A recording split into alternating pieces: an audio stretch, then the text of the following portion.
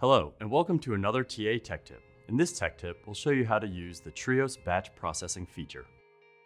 Batch processing is a powerful new software feature that allows you to apply report or analysis templates and send analysis results to control charts for any number of existing data files quickly and easily. Before processing our data files, we will first need to create the analysis and report templates that will be applied. To create the analysis template, perform the desired analysis on a representative data file. Then press the Save Analysis button in the Graph Format ribbon. To create a report template, create a report using a representative data file.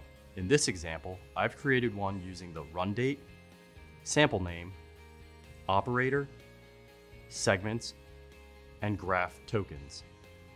After your report is complete, press the Save Template button located on the far right of the Report Format ribbon. If you would like to track analysis results in a control chart, we must create that file as well. In the Graph Analysis ribbon, expand the list in the Control Charts section and select the Create New option.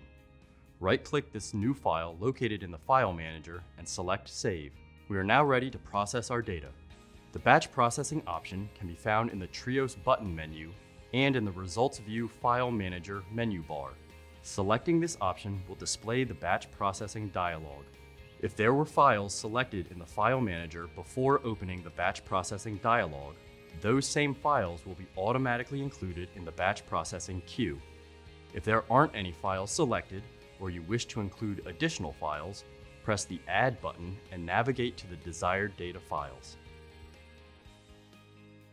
After selecting the data to process, select the desired report, analysis, and control chart options, then press OK.